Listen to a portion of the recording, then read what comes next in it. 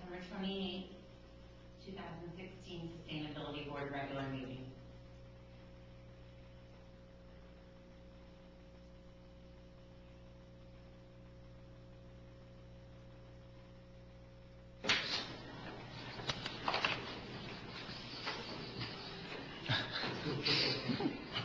Good evening, everybody. Hi. My name is Nick Sanzone. I live at 200 Villa Del Mar, Satellite Beach, Florida. Tonight, I'm going to be proposing the Shoreline Stewards Initiative. I got one for everybody.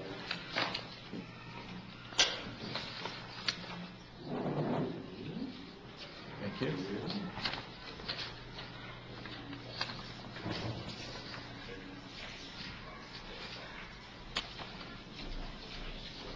Thank you.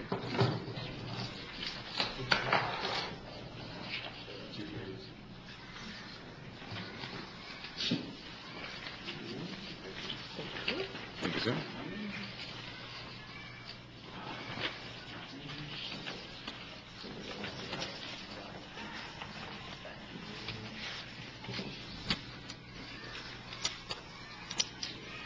I think I might split one with you, Jackson. Okay. Okay. So basically,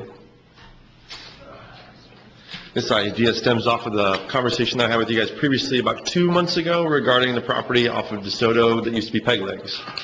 A temporary usage for that property is something that you seemed interested in, so this kind of coincides with that. The idea is to educate the grade school students and kids by giving them the opportunity to have an educational teaching garden that they can use to better understand their environment. So these educational teaching gardens, the goal is to have one of them in every school in Brevard County, in 82 schools. If every school had one, we could grow 3 million mangroves in 1 year. With the Brevard County Sales Tax Initiative coming up, hopefully it will pass, and when it does pass, we would need mangroves to restore 20 miles of shoreline according to the model that's presented by the county. So in order to restore that 20 miles of shoreline, we'll need enough vegetation to meet that mandate. Currently, at all the different greeneries, grow houses, and nurseries locally, we don't have that type of mass number of mangroves or the diversity of those mangroves. So to be ready for that, we would need to start growing mangroves last year because of the time it takes to grow mangroves to size to use them in restoration projects.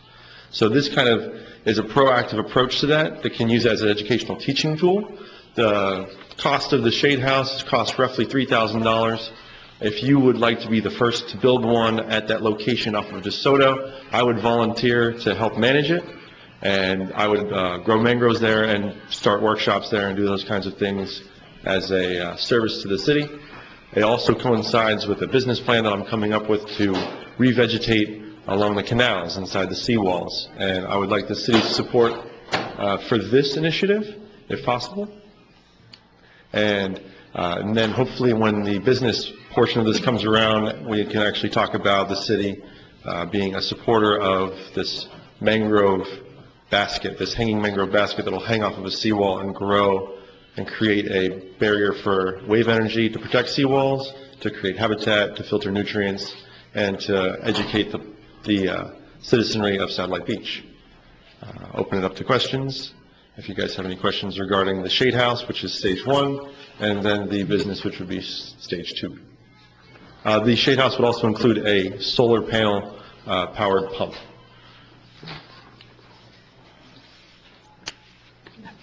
Where would you get, are you primarily talking about reds? Reds, blacks, and whites.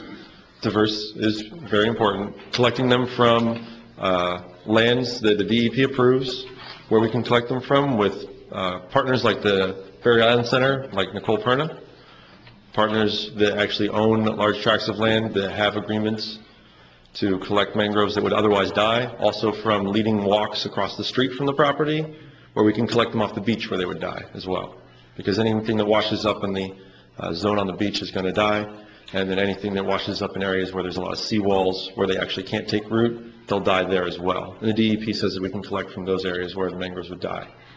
Because I collected hundreds, if not thousands, of reds off of Sampson's Island. Sure. Have a good year, it's loaded. Absolutely. We could incorporate Sampson's Island into the plan as well. Well, I don't think, I mean, I'm just kind of guessing here, but I would be surprised to learn that anybody on this board would have any objection to that type of project or anything. I mean, probably, you know, most everybody would be into it. But I think really that, I don't think this board will really have the authority to say yes or no on anything. I think you have to present that to the city council. Am I right about that, Courtney? Where are we doing this? I'm sorry, I had to run out to tell the cheerleaders. The old before I Peg do. Legs. The DeSoto property. Yeah, that property is up in the air right now, because we're trying, we have, in the city, for operations, we are doing a number of projects that need to coincide and come together before we all take that to council for them to decide on what to do with that property. Because I think at this point, right now, we're reserving it, and any decisions on it, because we might need it for a city facility at some point. So I don't know if they're willing, I don't know if they'd be willing to spend money on something that we might be tearing out 5 years later. You know? Would I say, if I could say that it would make its money back in that 5 years to pay for itself?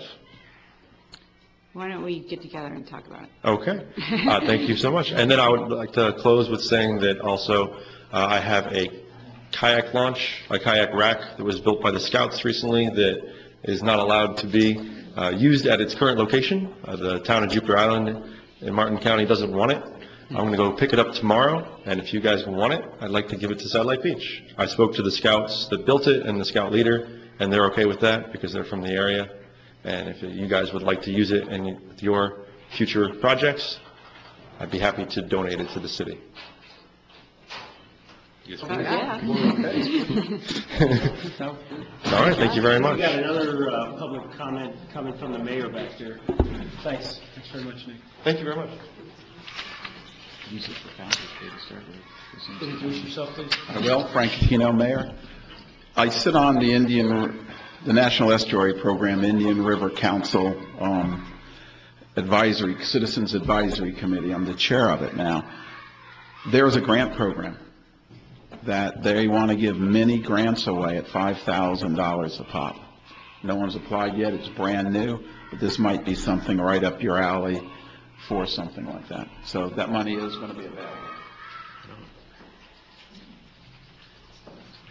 Courtney, I know I've asked this before, but what about that property across the street from Elwood? I know it's right on the beach, but do we have any plans for that? Would this be something that could potentially work there? Nothing's being done with it, and I mean, it has a good amount of space, and I know I live across the street from there, so I don't really want anything to be done with it anyways. It'd be really nice to see some stuff grown and not a parking lot or a bathroom or anything like that. I think we were just planning on doing pedestrian improvements there with the beach access, so a lot of the residents back there wanted to keep it the way it is, so there would be no parking or anything, but they did ask for restroom facilities there.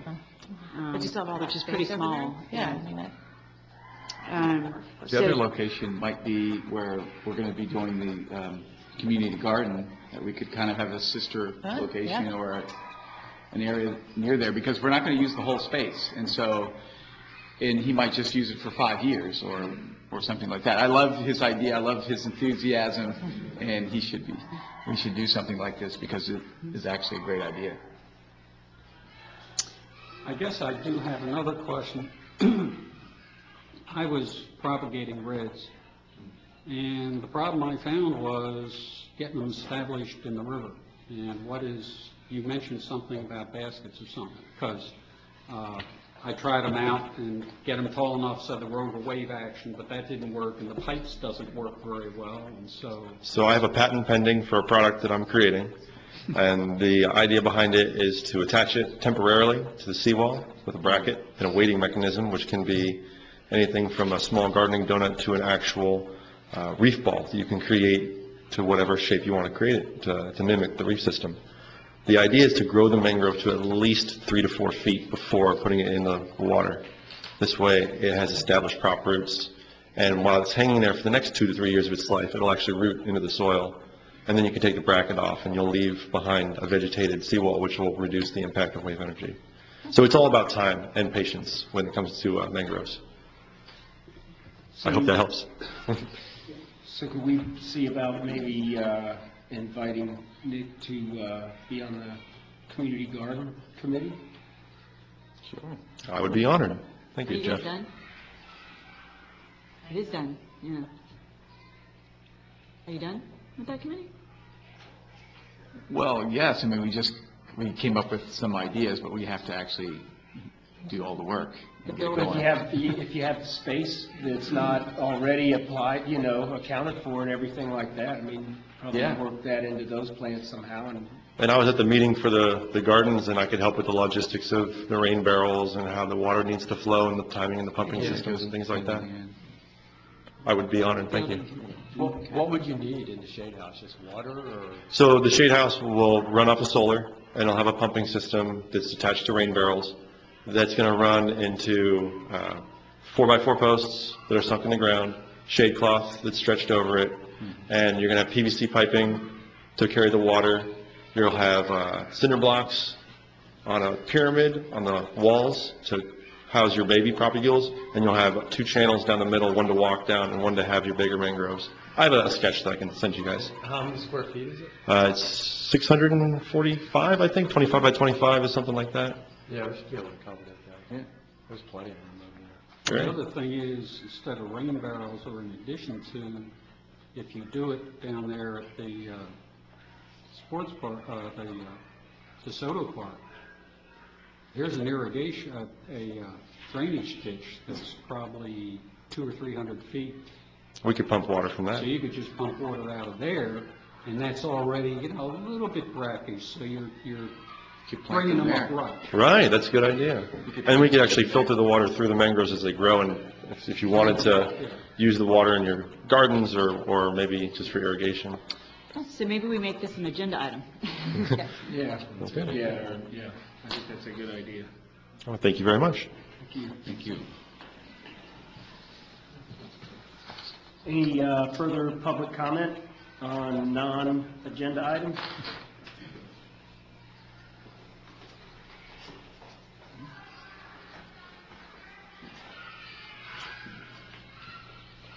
I appreciate the opportunity to take 30 seconds and introduce you to an organization called the Citizens Climate Lobby. Will you please introduce yourself first? My name is John Satoff, and I'm the group leader for the local chapter of this organization, Okay. which consists of thousands of volunteers across the country from all walks of life that are urging action on dealing with climate change. So I'm not going to ask you for anything, but I want to introduce you to a film that we are sponsoring on the 21st of October. It'll be shown at the Lagoon House. Doors open at 6 p.m. And this is the first in a documentary series of films that is going to be sharing the stories of the communities that are on the leading edge of climate change. And this one in particular is the story of Norfolk, Virginia,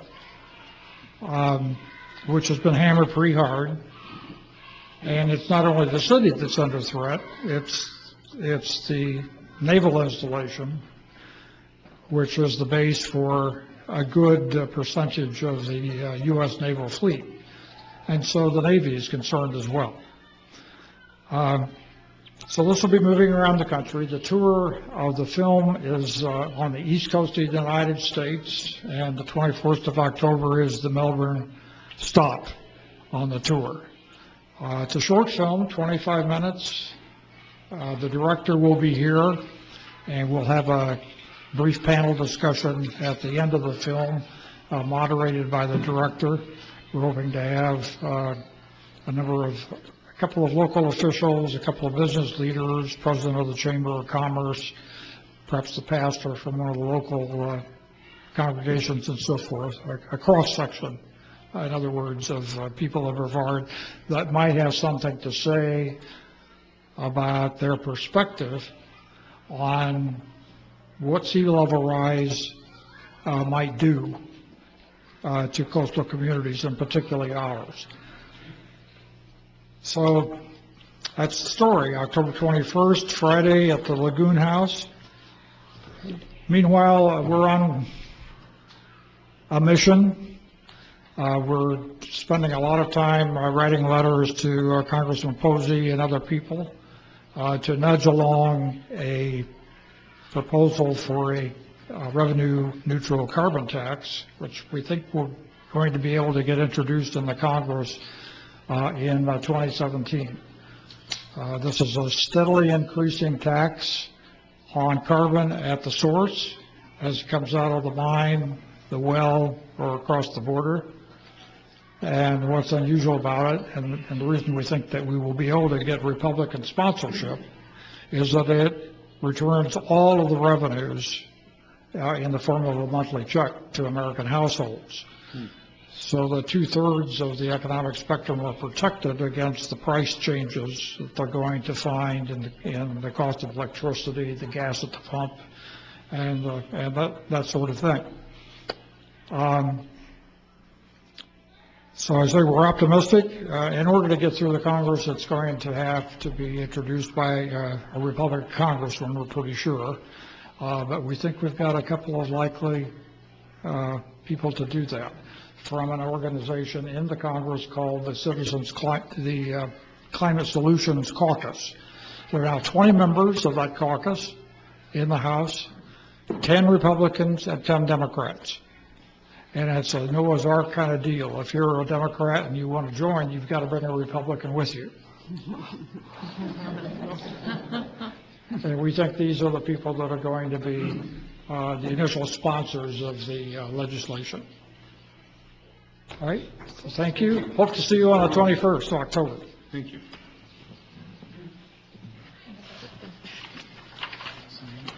Okay, any further public comment?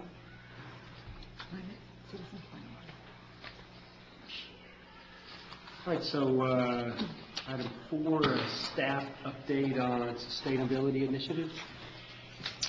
Yes, sir. I put myself on the agenda so I can update you all. Speaking of climate change, the city is in the 3rd phase of our climate change project. And we have a stakeholder workshop this Friday, which is kind of an invite of, leaders throughout Brevard County that would have some type of impact on our climate work, kind of like the Brevard County Sewer Utility, FPL, things like that. And we'll be having a luncheon with them and working through some of the issues that we're facing.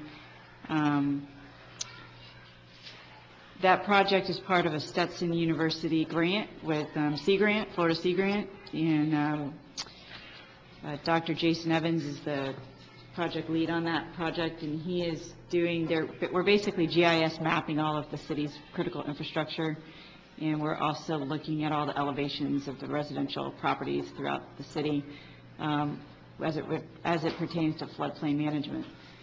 So our city lobbyists will be there as well on the federal level to try to help us work through any issues that we need to work through later.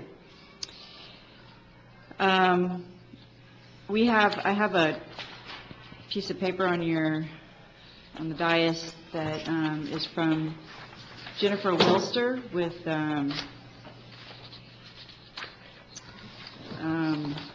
regarding the Keep Brevard Beautiful Riverfest. And this is on November 12th in Cocoa Village, and they're asking if we would like to participate in that with a booth. So if you do, let me know, and let me know when you want to work at the booth. So I'm not the one that's stuck there all day.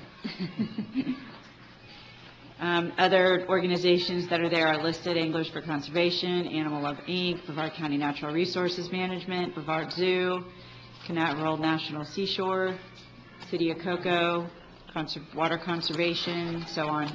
So if that's something that interests you, they would like to know an answer in probably early October is what she was asking. So if you want to revisit this at the end of the meeting, I just, if y'all want a booth, then we can set that up for you as staff, but we just need some assistance in manning that booth.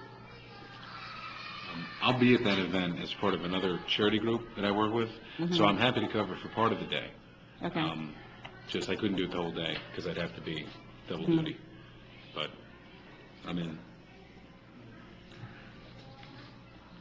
Actually, that, was a good trial run, as it were, if we're going to do anything at the Founder's Day.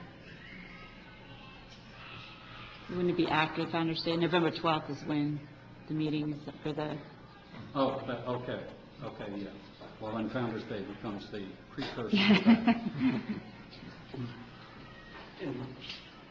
We don't need a roll call vote on whether or not to do this. We can just, I think you were saying we can discuss this at the end of the meeting. Yeah, if you want to just think about it, if that's Okay. something you all want to do.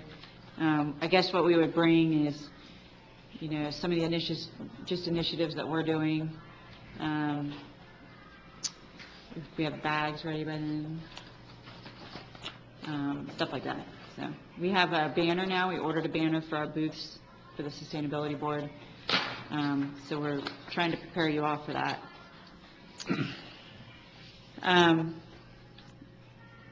We have passed several projects since our last meeting. This is not a Sustainability Board initiative, but it is environmentally related. We are going to have a controlled burn at the sports park for the environmental preservation area that's next to the skate park. So that will occur in the next couple months. You'll see that happening. We're hoping that brings back the turtles and the wildlife that's there. It's very overgrown. We also have approved a City Hall planting at the stormwater pond right here in partnership with the Marine Resources Council. We're trying to start pulling back the St. Augustine grass from the edge of the water, trying to be the example. I get beat up on Facebook a lot for not being the example, so we're going to be the example. So that is also in partnership with Nick. He's helped us put all the specifics together, and I think the date for the planting is December 10th. That's right, December 10th. Just a week after. Where's that going to be again? Here at City Hall. Oh, okay. And they're partnering with Surfrider and KBB and putting out big notices, come help plant and volunteer, and so we'll try to get people interested and educate them on how, what we're doing and why. So that was approved, and they're preparing all that now. We have in your previous meetings, you had asked for the city to start looking at our codes and trying to update parts of them that are clearly outdated and don't conform with sustainability initiatives. And we gave some examples like stormwater, where we require it to go all off the property and we should be containing it on the property, stuff like that. I wanted to introduce you to the consultant that we hired to do that, and that's Rochelle Lawendale. She lives in the city. She lives on your street on Sherwood. Oh, hi. So she's a seasoned Halloween participant. My second year. Yeah. We stop by her house every year. And Rochelle's been a long-standing urban planner in Brevard County. She's one of the first urban planners I met when I moved back here, and has done many projects with me in the past. So she's very good at what she does. And we signed an agreement where she's going to give us first a report by looking through our code and pointing out sections that need to be updated, and provide us with that report, and then we can decide what we want to do from there. Did you want to say anything more? Or? No, it's just, I would just add that, I had the privilege of serving on the Planning and Zoning Board here for, 13 or 15 years, and helped start the redevelopment agency and served as chair of the redevelopment advisory board. And I guess my claim to fame is Halloween, but I have had the privilege of living in Satellite Beach since 1988 and serving on many of the boards.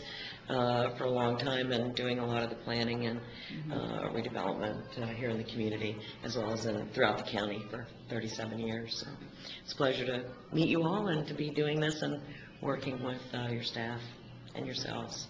And I would welcome the opportunity to meet with each of you individually to talk about, some of your own thoughts and ideas and goals and concerns and issues so that I can keep an eye out for those things as I move through this project for you. So thank you very much.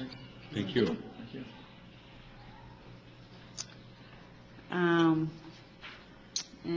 The only other thing is I am preparing a letter to Publix to admonish them for not getting back with us participating in this recycle bag program. So I am going to be prepared that. And so that'll go out this week. And I think that's all I have.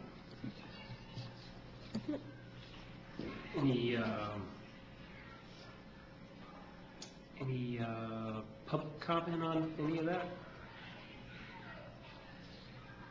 What was the date of the planting again, the home? December 10th. Oh, I'm sorry, I have one more thing. Sorry. The city council did pass your styrofoam resolution, or ordinance, actually. We created an ordinance. So that will basically be prohibiting any vendor that the city sponsors for an event from using styrofoam products, and will prohibit the city from actually purchasing and spending city funds on styrofoam products. We did get some styrofoam companies that found out about this ordinance and wanted to come and speak with you, and I said no. So I didn't want to get our city council or our boards involved in deciding having to field that. So if we believe, I said we made a decision and we're moving forward. So if you have any problem with that, let me know. No. And so now I'm done. Any questions or comments from board members on any of those?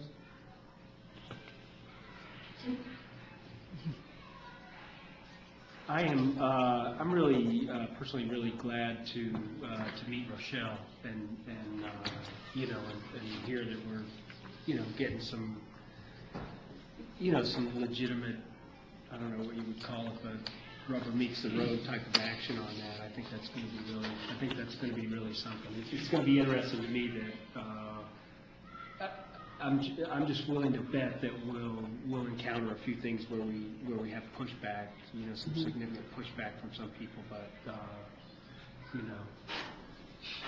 time's come.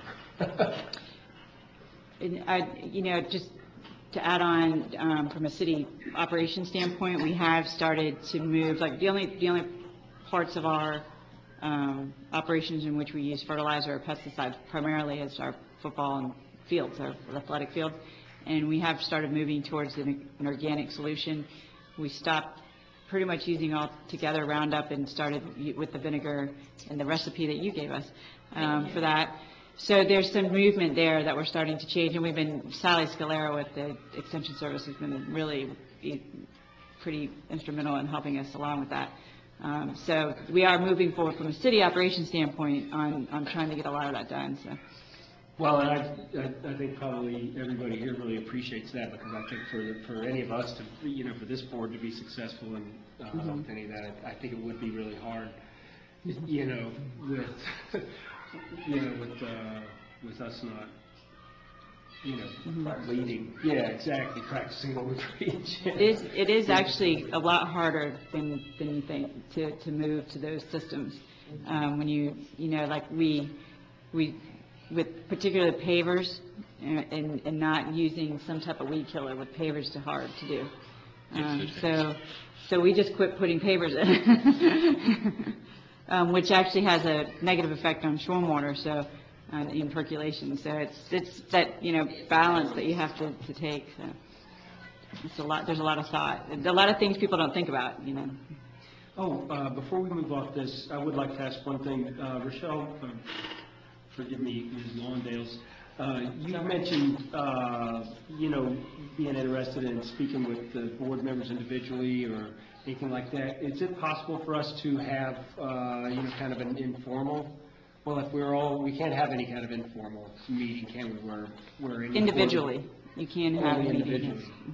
Okay, do you think that it would be a good idea for us to have an additional meeting that's not informal, but a regular, sunshine law approved meeting that we can brainstorm with, or not necessary? I mean, if, I'm happy to do however you and the board want to do, if you want to just do a workshop, or I if guess you... that's what I mean, really. Or It's if kind you- of a brainstorming workshop. Or I'd be glad to, a time that's convenient for everybody, let's say, on a Friday afternoon, and the doctor is in, for 30-minute sessions, or however, there's a lot of ways we can work that out, whatever's convenient, or in an evening if yeah, if that's better. I think that would work better because it's harder for them to know what to look for until they get that first report, If you want to wait till then. Yeah. There are Unless some you have things better that I would information. like to know from them as Before I'm you do doing it.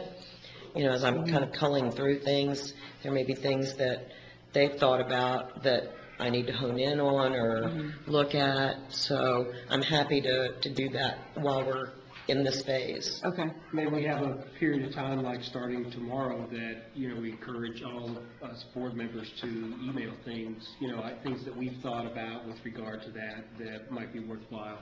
And Julie can, or we can email you directly. then. Well, I would encourage you to do that through Courtney, and then she can, forward it on to me. That way she's kept abreast of everything, and it all goes through her.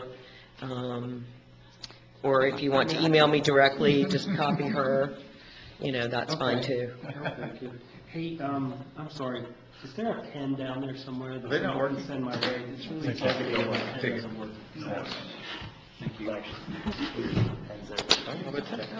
No, it's not. Well, that has Yeah, that's thank you.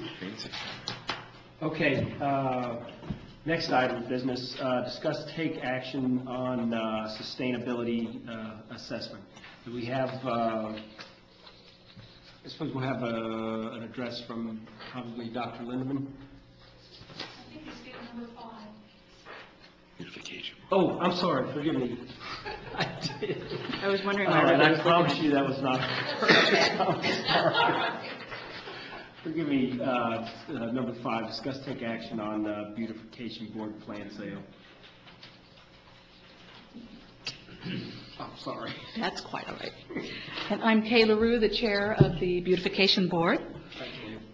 And we are going to be having we're calling it the Coastal Garden Fair, March 18th. And we were hoping to get some help from you all as far as manpower. And we did want you to have a booth that maybe talked about the community garden and anything else you all might want to hand out pamphlets or anything for. And on the little list of the people that we had in consideration, Sherry with the bat houses, we have already contacted her. I had Jeff's name next to that, so Nancy went ahead and talked to her. So that's already been handled there. But under manpower, we had y'all listed, and we're just wondering if there was anyone that would be able to give us help there. It's going to be from 9 to 2 on a Saturday at the Schechter Center. But if you had any other people that you thought might work out with this, anything that had to do with gardening or garden art, we'll definitely take your recommendations. And we had Anglers for Conservation down for the Love Our Lagoon signs, but I wasn't sure if that was something you all had access to and could have at your booth. I actually have signs in my car for you all, by the way. For the tax, I'm sorry. But yes, we can bring those to you. Okay, should I The still city has invite them. them, or would that cover I the think sign? Anglers would love to have a booth, Okay, wouldn't they? I will Yeah, check. yeah. I will ask Mike. okay, I will send something your way then. Please.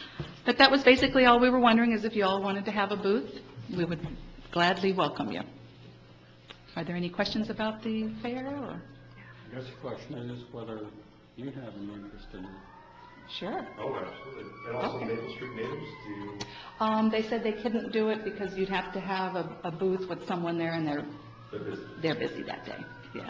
I will ask my superiors. Okay, great. Have you reached out to Bill DeLucia of Surf Runner yet? No. Bill DeLucia.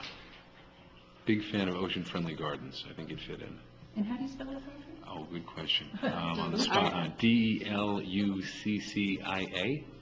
Sounds good. We can send you the email, his email, if you Great. would like. Okay. That'd be great. All right. But that was all I had. Thank you very much for your time. Thank you. Yeah, definitely have a booth here. Yeah, do we decide on that?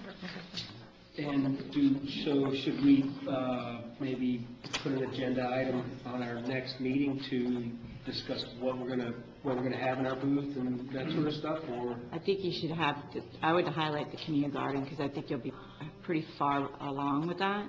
And maybe you can get some participants to rent out space, right? Yeah, Yeah? for sure. I mean, I definitely Oh, want to do nice. it. I've Yeah, never very been nice. to the, Maybe we definitely have some photos and stuff. Get donations? Like progression type photos of the project itself and everything like that. Get volunteers and donations. that sounds good for me. Any other board member comments on that?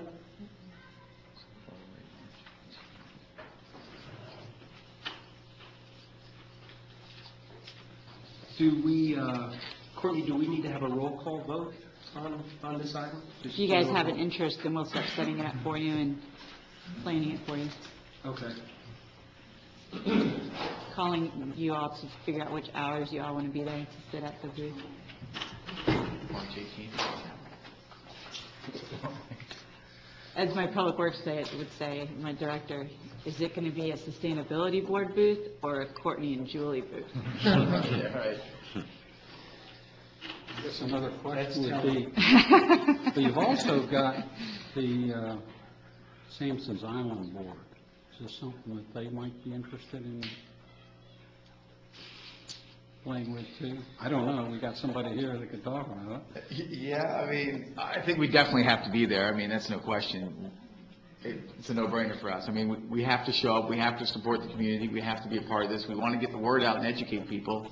This is a platform for us. We have to do this. We have to commit to it. I'm committed. I'll be there. March 18th is kind of a, Far enough away. I can plan for it. I think.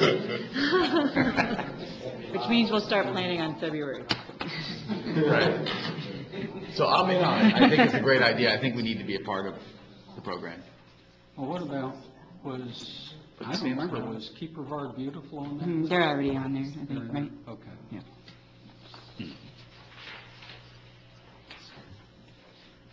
All right, so next item of business, discuss take action on sustainability assessment. So I guess we'll first ask if there's any public comment on that particular item, and then we'll have Dr. Lindeman. Dr. Lindeman, who's going to present it? You want me to do this? Or is it, I was not told to present anything, I'm here to answer questions. Oh, okay. Sorry about The that. overview, Courtney, if you would like. I can go on and do that. This is, why don't you come up and share with me? As you recall, we were creating a long-range sustainability plan. This is the sustainability assessment, which is the first phase where we, basically, when we move into the planning phase and decide what parts of sustainability issues we want to focus in on, we need something to measure what we're doing at that time. So what FIT has done for us is put together a series of assessment and measurements that we would use in that process. And did you want to present those? Well, okay, my understanding was my role tonight was to answer questions, but I would be happy to give you a short overview and briefing. So I believe the full report was included in the appendix for the agenda. I can tell you that there is a color version of it, that if you're interested in that version, which some of the figures are a little more legible, you can get that from Julie. In short, this follows up on something we've discussed previously. The city is working on developing a city sustainability plan. And in order to develop a robust city sustainability plan that is more than arm-waving, as some of the plans are, we decided after a lot of deliberation to have a two-phase process. Phase one would be the sustainability assessment report, which was what is in your agenda, and that is now completed. The assessment report developed a series of benchmarking categories, subcategories, metrics, indicators, which are captured most fundamentally in Appendix 3 of the document. This document, as we've said many times among ourselves and in part to you, is the backbone of the city's sustainability plan. So the way we usually can build technical documents is you construct a backbone, you construct a framework, and then it's a lot easier to hang the meat on the bones if you have the right bones in the right places. So a student from FIT Jessica, who you might remember, did most of the work on this with the assistance of Zach Eichholz, who is, Zach, could you remind them who you are? You've met Zach before. Zach is now continuing on the city's sustainability plan using the assessment report as the spinal cord. So key findings in this plan are summarized in the summary on page 18. We identified, as you might recall, you folks reviewed this spinal cord in early development. There are 5 primary categories of indicators. There's the built environment, there's land and water, there's energy and transportation, there's quality of life, and there's community outreach. And each of those 5 primary categories has from 5 to 8 subcategories. And there's a figure on page 18 that breaks that down, showing the number of ultimate indicators that were identified within each subcategory. So you might recall when we first talked about this, when you're doing sustainability at the scale of the city, you have a lot of things to measure. There are dozens and dozens and dozens of things to measure at multiple scales. And as we've talked about, I will not be surprised if one of you 3 weeks from now emails me with something we missed. That's the way it often works. Right now, so the totals are, and the most important part of the document, arguably, is in the appendix. That's the way these documents often are, and that's Appendix 3. This is the 8-page matrix, which stratifies very, very clearly the 5 primary categories, the 5 to 8 subcategories within, and then goes into the meat and potatoes, which are the indicators, and then the metrics for those indicators. So in total, there are 121 indicators broken down among the 5 primary categories. And there are more than 121 metrics, because some of these indicators you can measure in 2 or 3 ways. So in a lot of city sustainability plan exercises, and we went through the literature pretty thoroughly, this level of benchmarking isn't done up front. We feel very comfortable and pleased, I believe, that we did this level of benchmarking because the city sustainability plan now has all of this level of measurement detail to work from. Importantly, in Appendix 3, which is the 8-page matrix, it's all broken down by each level we talked about, and which you folks reviewed in early stages. Near the right margin, there is a category called priority of that indicator, right? So we're not into just firing the shotgun and blasting you guys with 100 metrics. We have to engage in triage and identify which metrics to prioritize. So Professor Barker, which is an apt title for her, with Dr. Fergus and Alan, Professor, I'm losing his last name. Potter. Thank you. I was thinking now, and Professor Potter, a public works director, did a lot of grinding on this.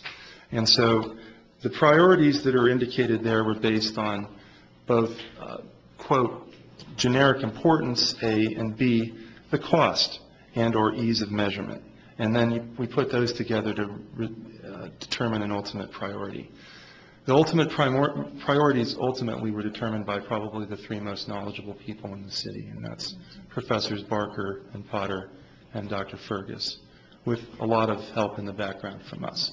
So that's where we're at currently in terms of the assessment report. Your comments are certainly encouraged. Next steps are underway. Zach is working with myself and city staff to draft the sustainability plan for the city, which will be the first city sustainability plan that I'm aware of for a barrier island city in East Central Florida. It will have as an operational spinal cord this document, particularly Appendix 3. But there will be more to it. There'll be a lot of interesting meat and tissue that we're hanging on the bones. We're looking to have a draft to you folks by late October or early November with a hopeful close date by the end of the calendar year. I'm happy to take any For an questions. impromptu presentation, that was great. Nice. Any questions? I need to read it. I think what, by doing this assessment, what we've avoided or will avoid later, and what I think a lot of cities do wrong, is when they begin the planning process, they want to accomplish a certain task, and then they bring when they start drilling in and they want to measure their success, they find that they're unable to because the data's not there, they're unable to get it, it's too difficult, it's too expensive, and then they run into the problem of not being able to show their success. And then in this case, we've figured out that in advance to be able to say, if we want to measure that, or if we want to go after this particular strategy, at least we know which ones are measurable, what data is easier to get, how we're going to measure it up front. So that in many ways, and I know that sounds terrible, but sometimes that drives your strategies, because you do want to show the community, particularly if you're going to spend a lot of money, that you are making some success. So they did a great job, and we're very pleased with the results, so thank you. Sure. Very importantly, Appendix 3, I encourage you to print out those 8 sides and just stick them in your pocket and look at them once in a while. Our task wasn't to begin all of the measurement. What we've done is we stratified what's out there, and we prioritized what to measure. We've also done preliminary benchmarking on measurement, but this is a process that moves forward. So in the considerations that you folks are going to be examining moving forward, one of them is going to be, and we'll be talking about this more when we get you the draft sustainability plan, is what is it that you folks are going to suggest that the city focuses its measurement resources on. Now, interestingly, what we found was that a lot of these metrics are relatively measurable without great time or money. We'll see how that holds up. But, putting more measurement responsibilities on top of very buried city staff is tenuous, potentially. And I might be suggesting, or Professor Barker might be suggesting to you in the not-too-distant future, that a little money needs to be allocated to get some of the more specialized measurement taken care of. I don't have an agenda. I don't know for sure, but you should be keeping that in mind. So when you're allocating 5K here and 5K there, or 3K here, down the road, it might be that there's going to be a potential need for something like that to get some of the more difficult things measured over time. Some of this stuff requires real specialized work, or just it requires a lot of time. One last comment. After the meeting, I just wanted to give you a heads up, Dave Vigliotti. FIT has a very active residence life program in sustainability. Zach is one of the leaders of that program. He's the president of the sustainability committee within the Res Life program at FIT. They are building an ambitious and unprecedented initiative at FIT to create sustainable living and learning communities, dorms that are specialized on sustainability. So it's a big lift. We don't have new buildings that are LEED certified or anything. But after a lot of work, Zach, and next to him is Alexis Miller, who's also from Res Life at FIT, and another leader in this. They are, with others, we've gotten approval. There was a small grant. It's been funded. FIT is going to start its own community garden. And it's going to be one of the first products of the sustainable living and learning community that Zach and Alexis have been the leads on. The reason to mention this is I mentioned earlier that there's FIT and Satellite Beach connections that may continue to surface. It makes sense that they're starting this garden in the next month or two. It should be built hopefully by the end of October with raised bed structure. that perhaps their community gardening folks could be talking with the city's community gardening folks. And having Nick on your community gardening committee sounds great. Perhaps you might want to have Zach on your committee as well, not trying to overload you. And what I was thinking is over time, perhaps this would be an opportunity to create a sister community garden relationship. First, perhaps between the city of Satellite Beach and Florida Tech, which is very much like the city. And perhaps other community gardens in the county could be identified. And maybe there could be ultimately a series of, like sister cities, sister community gardens, and maybe there could even be a community garden, Space Coast Community Garden Network, because community gardens are hard. It's hard to really produce bushels of broccoli, as you know. It's hard. And maybe with everybody lifting, we can produce even more bushels of broccoli. So that's a suggestion, and afterwards we'll introduce you to Zach and Alexis. And I just should mention that next to Alexis is Terrence, who has no direct connection, but is coming here out of his own interest. He's from Satellite Beach. He went to Satellite High, and he's in the sustainability minor. So Terrence, your attendance here several times is awesome. And maybe we can rope you into some of this with us. Okay. So, thank you. Thank you, Ken.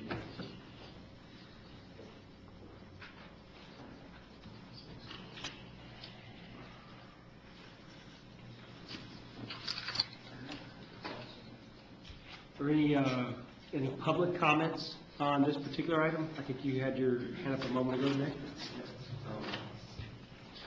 I guess my question is more for Ken or for you guys as well.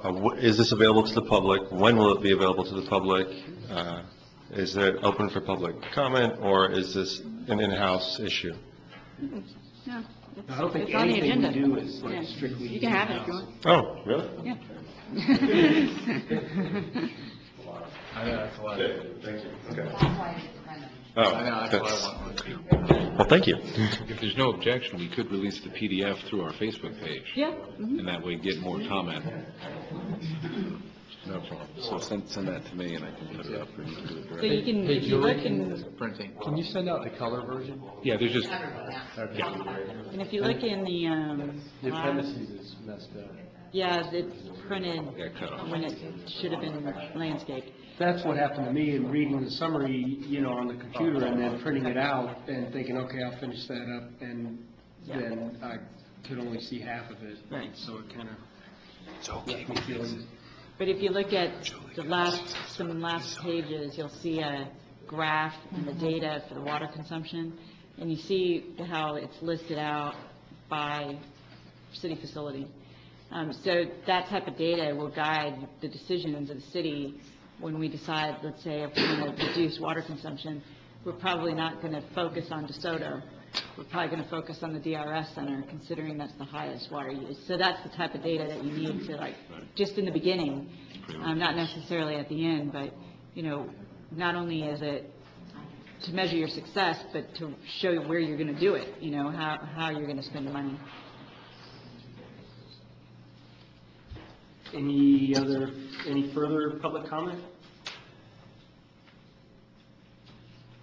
I don't know what action we take on this here tonight. I mean, Accepting it? Yeah, we're just accepting it. We don't need a vote of any sort for that. I mean, it is kind of interesting and honestly really, really feels, I don't know if rewarding is the right word, but I mean, it really does feel kind of rewarding. I mean, when we first formed this board, I mean, this was kind of the big thing, and getting Dr. Lindemann and the other folks from FIT to get involved and produce the assessment for us and everything. I mean, nothing was going to happen without that. Yeah. So, really, thank you very much.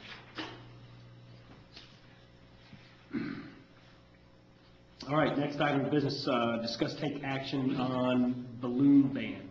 Any, do you have a staff input on the balloon ban? We received an email from Commissioner Barfield's office about possibility of, whenever there's a countywide interest in anything sustainable, everybody calls us. So they basically sent it over and copied us to see if we were doing anything on that issue. So we wanted to make sure that we brought it to your attention and to see if that was something you want us to look into. So we included that. That's the email from Elizabeth Allward. She is the legislative aide to Commissioner Barfield. And if you didn't know, Commissioner Barfield is one of the more environmentally aware county commissioners in Clifford Bar County. So I think they were hoping that we would take up that issue and provide, and if we did, kind of be the example that other areas of the county could look at.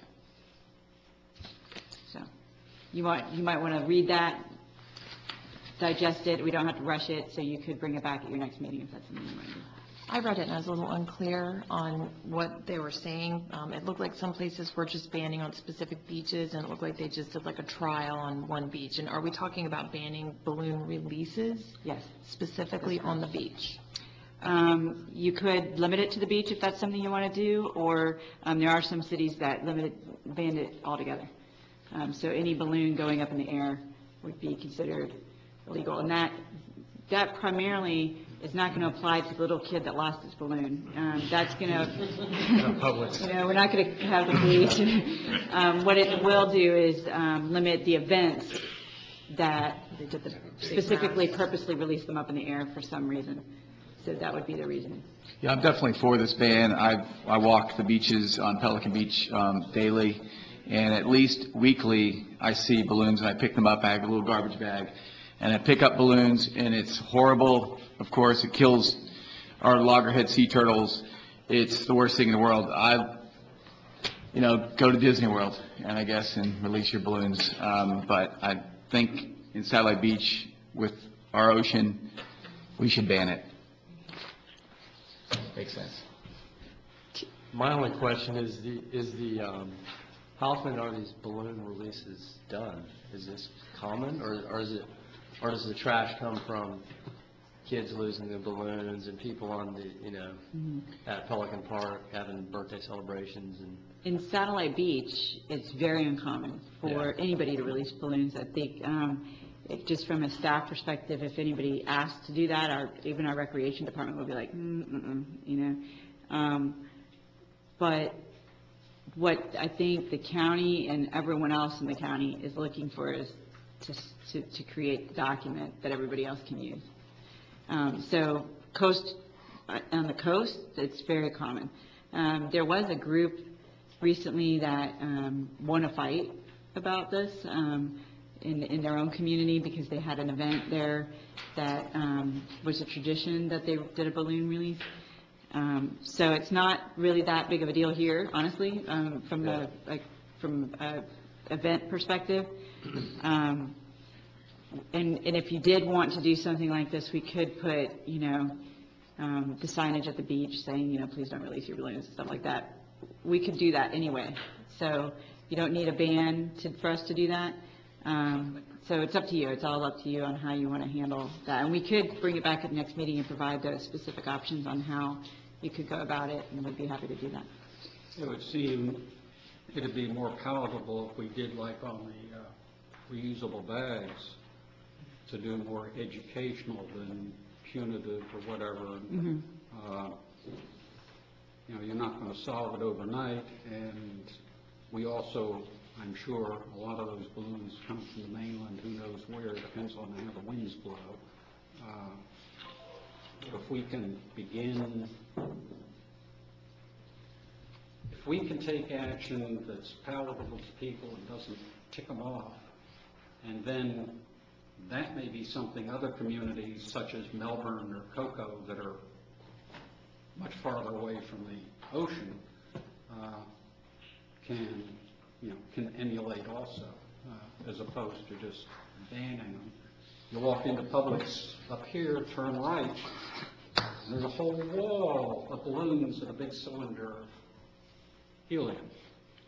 Yeah, my kids get them every time they go in there. Well, I don't, Not I banning think it's when they rent the space from the Pelican Park facility that we have.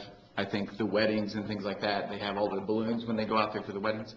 I think those are just, they fall off and Yeah. they're just those kind of balloons. But again, it could be things like just doing some signage here and there that, like at the clubhouse. Right. Please continue balloons or whatever type thing, that secure the well and then take them with you type thing. Well, like Dave, I'm personally all for it. On the other hand, I have to say in the, only the, I suppose, 6 years that I've lived here in Satellite Beach, I don't believe that I've ever witnessed a, one of those things like at a wedding where somebody releases 100 white balloons or, that kind of thing. And so I kind of feel like if we're going to, ask the city council to take action on something like that, that we,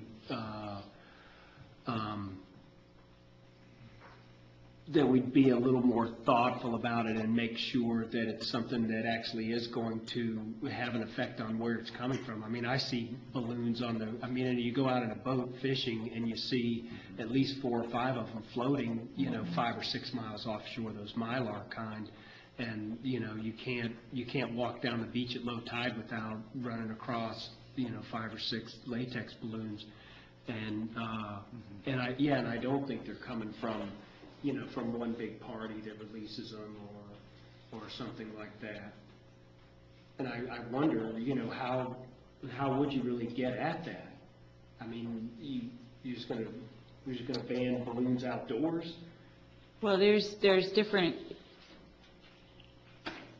strategies. So there's some communities that focus on the actual release into the air.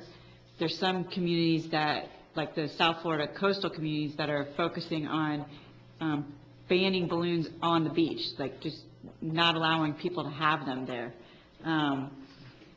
There's some communities that aren't banning them, but actually just putting out educational materials at the beach. And sometimes cities like to start with that and then move to a ban if that doesn't work, so. I would be more going to comfortable. say, one of the parts of the plastic video series actually addresses the balloons. So that's going to be in that series. So if we wanted to try to time that with something, we could do that. And I'd really like to change the verbiage. I think banning is a word that's very scary to people. I absolutely despise that word, and I don't like to use it in my own vocabulary, and I think that it scares people, and it gives us a bad look when we're just banning stuff, when, maybe we need to just use a lighter way of saying what we're trying to say. I mean, I've picked up tons of balloons. I've actually been, as a kid, on balloon releases, mostly up at Paradise. That's what they usually happen. I think they're another awful thing for the environment. I do think we just need to be really careful about how we go about applying it and putting it out there. We don't want people to be like, this is the board that just bans everything fun for kids and they're going to all hate us. So I think we should just be careful, personally. Well, yeah. The bubbles. Well, I agree with that, and Or lanterns, that's the thing. I mean, so lanterns. we'll have a citywide ban of something, that this board will essentially take the heat for, that also is not effective because it aims at something that's not really what's causing the problem. If I'm understanding the situation correctly, we don't have some major epidemic of kids tossing their balloons in the air. That's not what this is. Or weddings. Right, but that's not what this is really about. If I'm understanding correctly, it's about the opportunity to set precedent, the opportunity to set that example. So I would like to take some time and do a little more reading and thinking and come back and talk about this next meeting with a little bit more research behind us. I think we could find a compromise maybe. One question that comes to my mind is, do they make biodegradable balloons? In other words, excellent question. If it gets loose, in 2 weeks it's gone. I've been looking for that and I haven't found it anywhere. No. But aren't those like those paper lanterns? Those are fairly, because they burn up and then eventually disintegrate. We could just, if you want to do that, do the little paper floaty lanterns. I mean, I don't know what like the environmental impacts of those are, but Imagine doing that somewhere and getting it into the Pine Flatwoods. Well, yeah, we're talking about on the beach. Yes, you're right, you're right. Well, typically they'll do them like off the coast. So if you have an interest, we can bring it back at your next meeting with some options and some examples of other communities in South Florida area. And maybe provide some, different recommendations that you can pick and choose from. That's what I'm inclined to. I would go with that, yes. Great. Any public comment on that? Quick public comment on the balloon issue. There's a wonderful website that you guys can check out. It's called balloonsblow.org. It's not for profit. It's down south in Jupiter and Martin County, and it's been run for at least the past 5 to 10 years to do exactly this, to educate people about balloons, paper lanterns, and the impacts of all these different things. So balloonsblow.org will hopefully help you guys get some of that information. Thanks. Along with that, I do, yes. It's always remarkable to me just how much play the city manager's Facebook page gets, and how much attention residents pay to that. And I think on something like that, along with, before we put down a ban on something, we might really undertake some PR type work, some advertising and some education that will probably go a long way.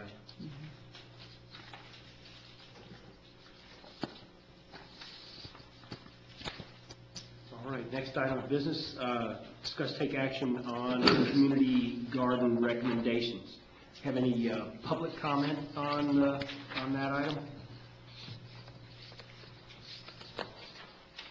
Okay.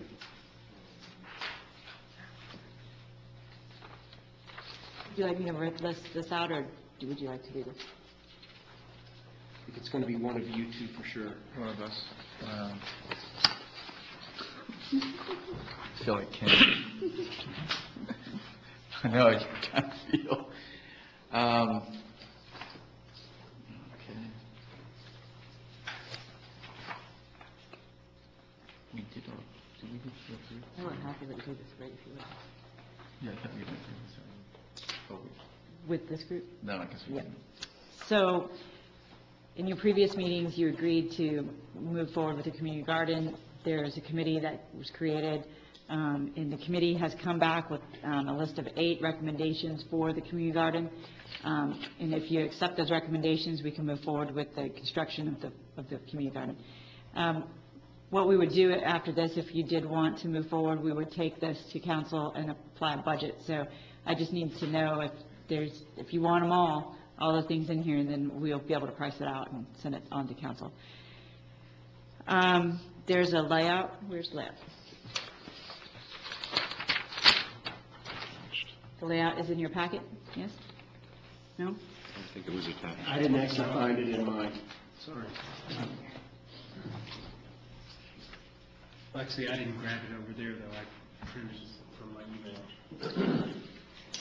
Thank you. The layout has raised beds constructed with 2x8 inch treated southern pine lumber, right? Yeah, and the southern pine is basically from Rockledge Gardens that, so it has no chemicals in it that were, so it's going to sustain, it's going to be something that's going to be long-term, it's not going to fall apart in 1 year. They're 4x16s with, I don't know if you want to go through all of this, are we going to go with 4x16 in each bed, and then they're 4x4s to hold the corners, and then there's going to be rebar connected to that with these fasteners. The plots were all numbered, for each renter. We're just going to put numbers on each plot, so each person, because basically you're going to rent them per season, which is roughly $50 per season that they could use them. The beds were filled with 50-50 mix with mushroom compost and simple organic soil. That was number 2. Number 3 is watering with combinations that we talked about. We talked about having the rain barrels. How many did we talk about? We talked about 25, and we needed to buy them fairly soon because they were $10 each. That they've got us this special pricing. So hopefully we can get approved of this and actually go get I'm them. going to try to move forward with that tomorrow or the next day. Going out there and actually just purchasing them on my own to get reimbursed. And we had a special way that we kind of designed on how that they stack up. Basically, there are 2 stacks of them. So there's 10 on top, 10 on the bottom. And basically on the bottom we had, was it cement that we used to kind of keep it? Well, that's the thing that we haven't really ironed out. We have to figure out a way to raise it up as high as possible, ideally, because the higher you get them, the more pressure you get. And, but, you're talking about a lot of weight, some engineering involved. So we're using all the, from the racquetball court with the rain gutters going into there. We're also using microsystems to automatically water with the rain barrels as well. But it's going to be kind of, it should be timed and orderly. It's just one way that we can have success for our gardeners. And also, number 4 is garden should include 3 bins of composting. It should have a system. So we're basically providing, different stages of compost. That's why there's 3. It's recommended that garden committee, we treat the garden with pests, so we use all organic pesticides, whether it's going to be just using peppers, red peppers grinded up, or garlic spray. We're trying to be leaders in the community and not use pesticides, so this is the route that we're going to use. It's just because if somebody's going to use Roundup next to you, and you're going to actually get Roundup. So it doesn't make sense, and I think that we can do it ourselves. Also, we can recommend a shed, so we can lock storage with tools and materials for things. I think it makes sense. 7 is an area to be fenced if possible. I think that, of course, it wouldn't be it would just be like a baseball field fence, the wire fence, so light can go through. And try to keep some of the critters out. I know it's, when you start composting and gardening, and there's raccoons, there's possum, there's rats. I live right behind there. I know they live there. We just don't want them. They're our friends, but we don't want them to eat our food and destroy our gardens. Also, Linda Seals is definitely somebody that gave me all this information. She's starting their garden. Their kickoff is, I have to look at my notes. They're having the mayor there. It's going to be at Wickham Park. I have photographs and pictures of it if you'd like to take a look at it. When does that kick off? I can find that, but the important thing was that we post rules on the community garden, just kind of rules of what we should do, things that we shouldn't do, those types of things that, just have a little thing, just a plaque or something that we should have for rules that you shouldn't be doing certain things. I think it makes sense. Photographs, I have the garden somewhere in here. But does anybody have any questions about any of those topics? I've got a little bit of input on 2 items.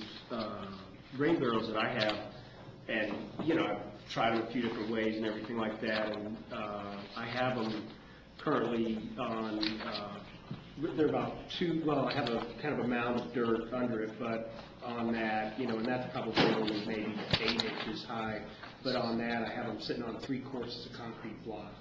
And, they don't have concrete poured in them or anything like that, but, just lay them out in kind of a, I don't know, kind of an octagon or whatever, however many it takes, depending upon the diameter of the barrel, and then it's got it up 2 foot high, and then a regular, regular spigot on the bottom. And it works great. It works really good. Well, we plan on automating it, where it'll be a controller that'll hook in a solenoid valve. It has to be a special solenoid valve because there's no pressure. A lot of solenoid valves require pressure to open. And then it will basically just flow out into all the beds, and each bed will have a ball valve where they can control the flow, depending on whether they're growing or I did that with mine, and one thing that happens is as the water level in the tanks gets lower, there's less pressure on it, so whatever time you have the thing set to, stay open,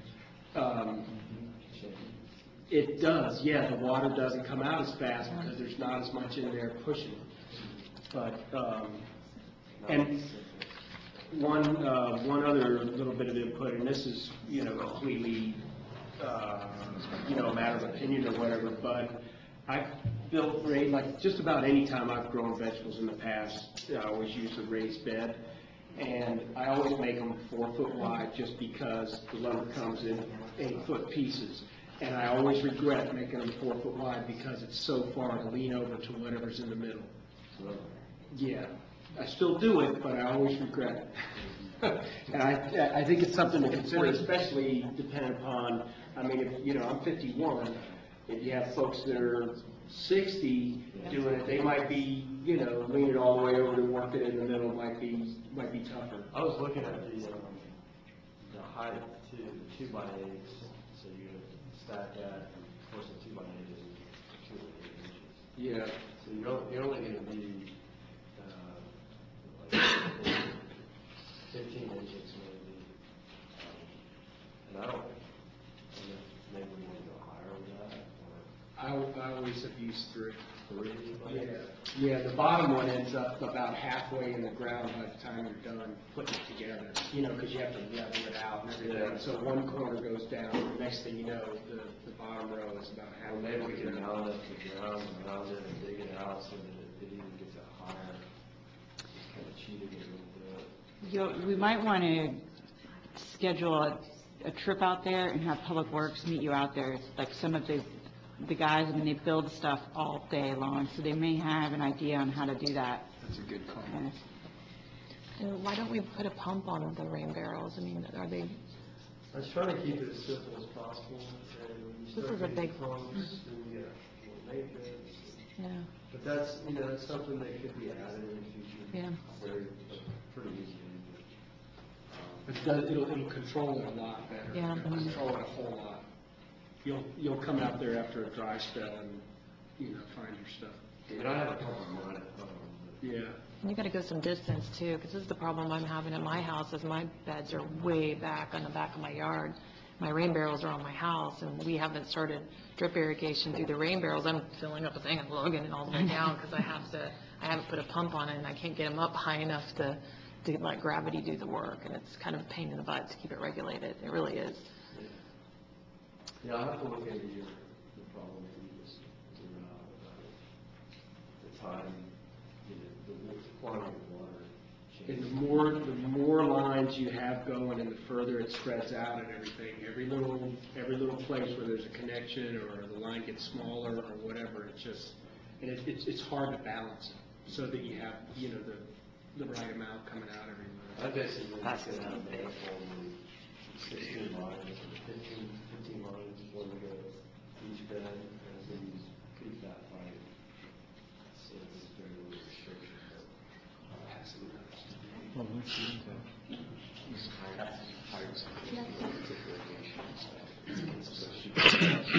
Well, actually, you may, on irrigation, consider the rule they use for ductwork in a house, and that's at constant velocity. In other words, when you have a big duct, and then you put in a vent, and then you reduce the size of the duct after the vent. So if you started out like a 2-inch pipe and then drop it till eventually the very end, you're probably ½ inch. Yeah, we would incorporate that.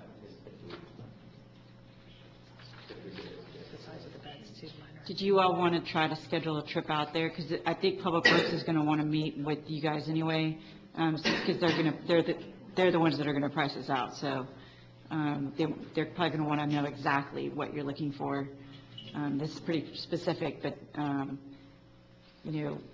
particularly with the rain barrel issue, they're gonna need to know that.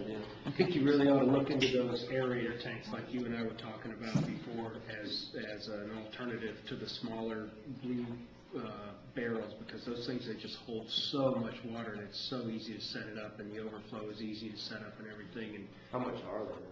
I've never bought one new, so I don't have any idea. I got one free, and then I paid $50 for the other one on Craigslist, but I think I have like 400 gallons. Yeah. Well, the rain barrels are good because for every resident can buy $10 rain barrels and put 5 or 10 in their house, and they can use them, and that's what, it's sustainable. These are from, aloe vera gel, so it was in these tanks, so it's not, so we're recycling, repurposing them, and reusing them. It's a great idea. We're trying to be stewards to our community in this way that it might be a little bit more difficult for us to do, but I think it makes sense. But with Wickham Park, they're having a ribbon cutting October 6th at 3 p.m. So they're supposed to have the mayor there, and I would recommend highly that we go there, and if we want Linda Seals to come to here and talk to us about her community garden, the one at UCF Extension Campus in Cocoa, and this one in Wickham, she's more than willing to come to talk to us and help us. Repeat the time again. 3 p.m., October 6th, which is... If anybody's planning on that, would you all want to meet a little earlier at the park with Public Works, since you all be together anyway? It'd be easier on us. Yeah, that's a good idea. Okay. That might be really good. Okay. So maybe like, if we need to be there at 3, then we need to leave here at 2:30, so maybe like 1:45?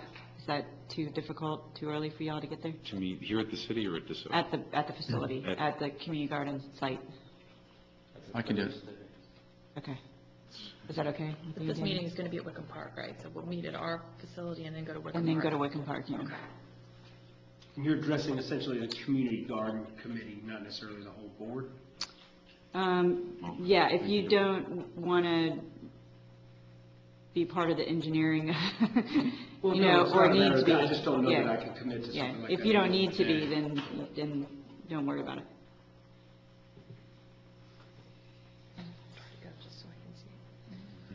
So 1:30, you said? 1:45. Get me to my house.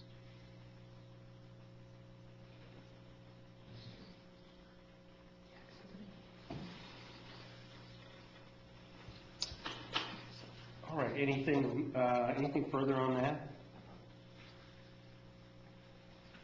Okay, next, discuss take action on recycling containers at beach accesses.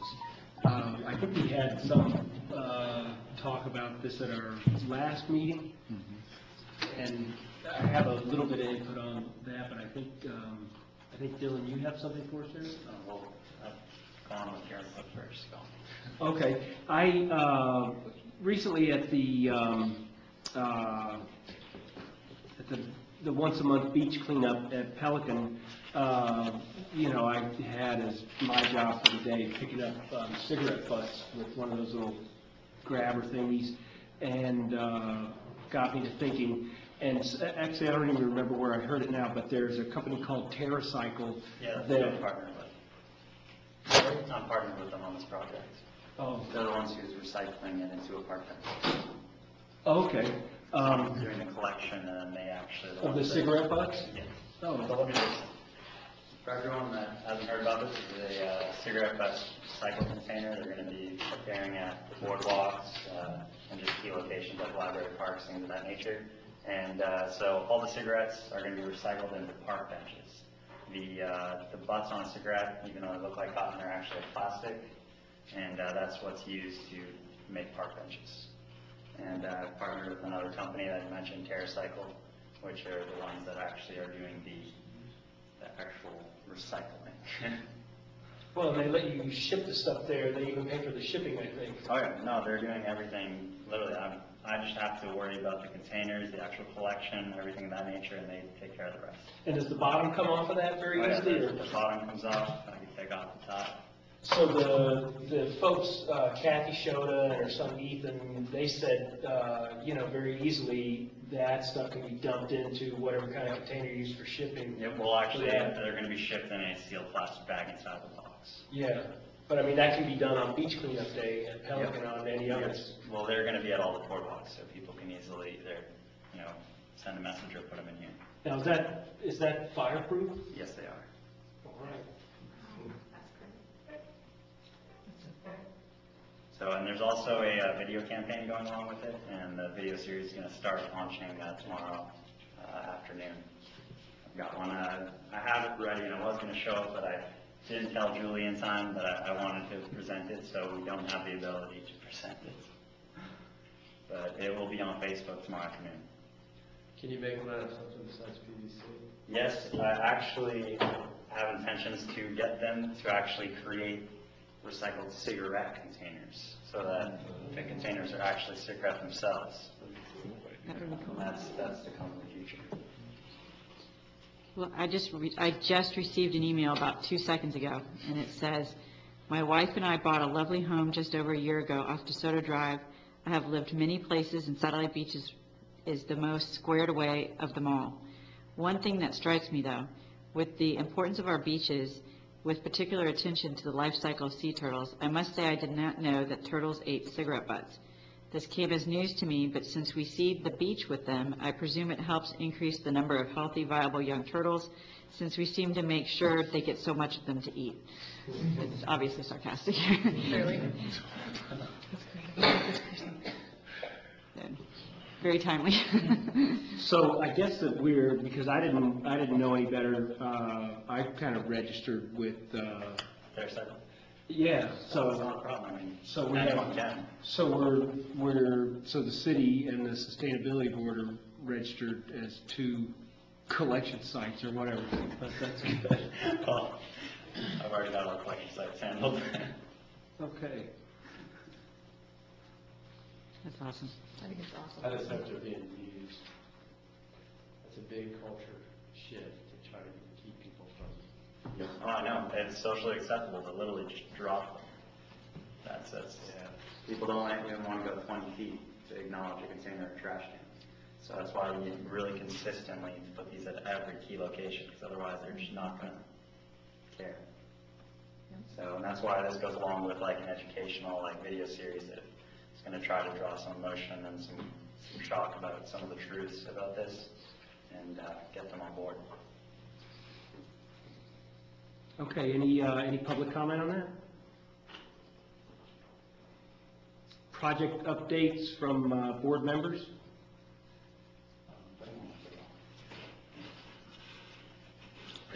I could get us going.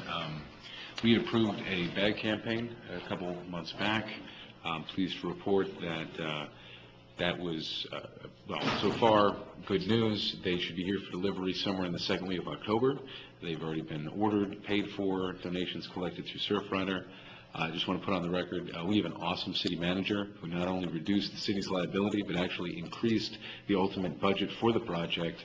And if done properly, this should be a revenue positive project for both the city and Surfrider. So, outstanding. It was really Josh. No. She's being polite. But we'll have them in hand. October, there's 2 sets of them, and the date I got as of today is 10/6. So give or take a week or 2 from now, they should be in hand. Now, the good part, we had talked about doing this with Founders Day as our big rollout. Just food for thought. I don't know if there's any big objections to it, because nothing wants to be easy this year. The state Surfrider Conference is also that same weekend as Founders Day. So the chairman of Surfrider suggested maybe, if there was no huge opposition, we could use this as part of the Orb Festival, which is the Ocean Reef Beach Festival, which I believe is in December. I think it's about a month later. We'd have full Surfrider manpower to help with the campaign, or we can still go forward with Founders Day. I'm pretty flexible. I was wondering, I don't know if there's anybody here on the board who wants to be more hands-on with it. If so, we could do another workshop just to discuss in more detail. I'd be happy to do that with anybody who wanted to just take some more time and talk about this campaign in a little more detail. Well, if the Sustainability Board has a presence at Founder's Day, We certainly do I both. could just be part of it. Right, we could absolutely do both. We could absolutely do both, as long as we have the manpower. And I don't imagine you need more than, 2 or 3 people could absolutely cover it. Yeah, I mean, the only issue with Founder's Day is, I'm very busy that day. Julie's not going to be able to help that day for that booth. So the city staff, because we have so many other things to do for that festival, will not be able to man that booth. So that would be up to the board. Now, the orb, yes, absolutely, I can sit at that booth all day long. But we just have so many other responsibilities. I have to walk in the parade. A lot of the council members have to do the same. So, we won't be able to. Can we do this? Anybody on the board who's interested in volunteering for this on Founder's Day, send an email to Julie, and then if there is interest, we'll do a workshop. Yeah. And if there isn't, nobody will know. Right. And it'll be. Yeah. We'll just move I think the orb has more of a, connection, conceptual connection. Absolutely. So I think that would be a great launch area. Sounds good. How many hours does it have to be manned? The Founder's Day Marketplace is usually from 9 to about 3. I know Sampson's Island is definitely going to be there, and we're going to be outside this year. Normally, we're inside with the crafts and all that stuff, which is awesome. I love all that stuff, but we just wanted to kind of be a little separate. We want to be near you guys, and hopefully that we're going to be together or near each other with sustainability, things like that we're going to be, hopefully. But I could volunteer a small amount. For sure.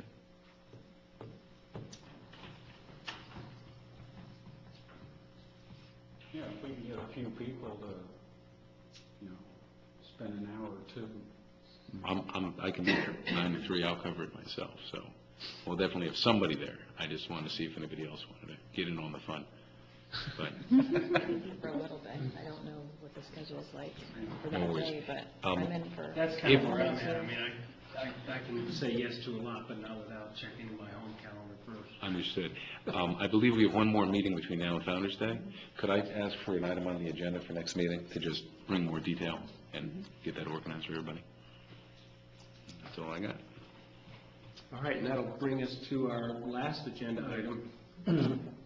I had Julie print out, instead of mine going through it, what's happened on photovoltaics, and that's probably the easiest way to do it.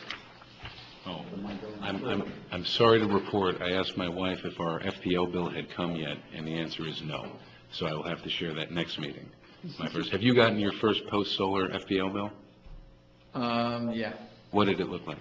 If you don't mind us asking. It's twice what it was. What? How is this possible? I want my money back. I'd have to take a look at it. I know it was reduced. Excellent. Which I should be happy about, but I'd have to find it. No, I didn't mean to put you on the spot. No I thought worries. you solar people had like an app on your phone that you can. I know, Dave. You do. I can show you how much you produce, but I haven't gotten the actual bill yet, where it all comes Okay. down to the beautiful goose egg on that bill, theoretically. We'll see. We'll see. Well, the last time I looked, you were at about $112 saved and 1,200 pounds Carbon of dioxide CO2. offset. Not too shabby for a month's work. That was on the 14th. There you go, half a month's work. Forgive me. As soon as I can tell your husband. make him feel Anything further on that? Get him over. No, I think that Just a Myers beer. if you read the thing, there's a lot going on photovoltaics, and if anybody's interested, 1 November in the evening, there's a meeting at the Schechter Center that's kicking off a bunch of.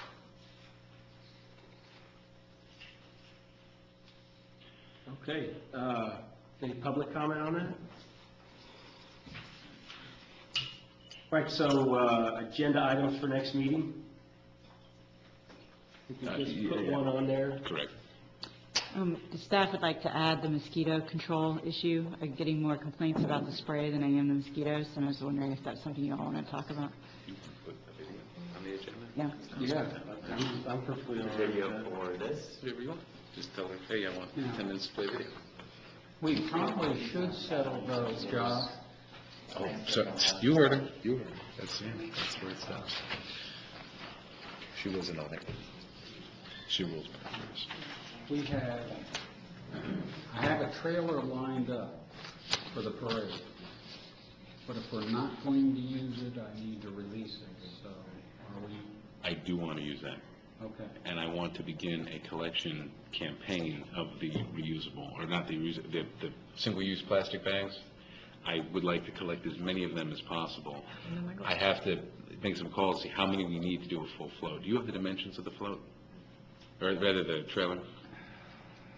Yeah, you sent it out in an email, right, at some point, I mentioned I had on my phone. I'll have to search, I can send you the... Gotcha, if you can get it to you and back to me, just, I'm trying to figure out how many of these things we need, and if I can get that. It's like a 6 by 8 or something like that. Gotcha. It's not a big. I got to check with Eric Schwartz, who's the Rise Against Plastics coordinator for Surfrider. So he's the guy in the Surfrider end who will help with that float. Well, if you guys go up to Publix... Well, they'll give us they've as got many as- things, you know, they collect all the plastic bags. And they did already offer that we could use those. I could put it on Facebook and say that we're looking for plastic bags for a The float. and biggest you'll get question is like, plenty. that's my biggest question. Where can we put a receptacle to collect Here, them? I'll put Is it that out okay? front, yeah. Well, then I'm all for it. I think that's We'll great. ask Waste Management for a box. Perfect. Specify that they're clean. Great point. All right, any other agenda items? Going back for 1 second, in case anyone didn't know, beginning tonight after 1 o'clock in the morning, they're going to start spraying the mosquito stuff over us, so just stay indoors. Oh, they're collected. Midnight tonight? They're gonna, after 1 o'clock, they're going to start spraying, and this is going to be what they're going to start doing in the night. And that was It's going to be low-flying helicopters. just aerial sprays. You know what the pesticide is? It's the, Solid. it's a carcinogen, that's not good. Is it the one that's killing the bees and... It's the one that is doing a lot of damage in Miami right now, yes.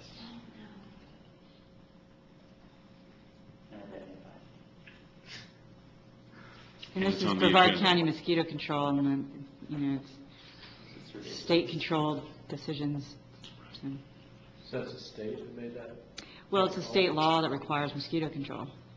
So, and then also the state funding that came down to pad the pockets of all people who own this mosquito control company, so. Even the governor's wife owns a company that has a huge influence on all the. I just can't believe we can't come up with something that's not like carcinogenic and so, other than. Well, this will be on the agenda next meeting. Yeah, I was going to put, They have no you know, like, what the issues schedules, here. The fact is it's like a money thing, they don't want to spray everywhere. I was just going to put together the background and the, you know, the laws that go along with it, who makes those decisions. Some of the groups, there's already a Facebook group that's put together. I have some really good against- video content of stuff, not the aerial spray, but the ground stuff, the truck stuff, we have the huge, like, mist. Can we get any data from any, are there any cities anywhere that are doing, that have mosquito, you know, that mosquitoes are at, well, I guess they're all over the country, that aren't spraying, and statistics on, like, you know, how many, is there any way to gather that information? Because if Well, you're, it's not even like it's technically like a scare, it's not even like there's No, no I know statistics that. on like Zika, so I mean. right, no, I know, But but it's there's hard. other mosquito-borne diseases out there that you do have to be kind of concerned Yeah. about, so. Malaria is can no we get- good. We don't want malaria. Yeah, we So don't that's- want, I'm just curious if there's any other cities that have successfully not sprayed. Not in Florida. Do we know, maybe in another state, you know, that we could get any information on what they've done to, We'll look into it, but I I don't know. don't know. I'm not saying I'm against it, I'm against breathing carcinogens, absolutely, but I'm just curious, like, if they have successfully done this, what have they done? Oh, yeah. Not a solution for the. No, I agree, absolutely, but I'm curious, like, what people have done in other areas if they've gone away from spraying pesticides and, other than I bags. think most of the responses I've heard from people are, that populations alternatively can take greater control over themselves, like wearing long sleeve shirts, don't going out in the dusk in the mornings, and, trying as much to take more of a personal responsibility, and, not leaving areas of your yard, with the containers that would breed them, things like that. But in the state of Florida, I haven't heard of any areas that have not been sprayed. So, but I'll check into it, though. They live in the swamp. I know, so, Do you think I mean, it's I bad got to kids, I go don't back want them 100 getting years? bit by, You I can't even know, walk around. but you had malaria, and you had all these really bad diseases. So, I mean, I hate pesticides, but I have a 4-year-old, and if she were to catch any of these mosquito-borne, she could But potentially I die. understand, but looking at the statistics of how likely you are, there's far more other things you should be worried about. Oh, yeah, than sure, that. I know, I hear you. Good. Any other input for agenda items for next meeting? Okay, so we have last adoption of the minutes from the previous meeting. So moved. Seconded. Mr. Furries moved and Mr. Paul seconds. David Bigliotti, Yes. Mindy Gibson, Yes. David Floyd, Yes. Josh Todd, Yes. John Bergen, Yes. Jeff Chastain. Yes.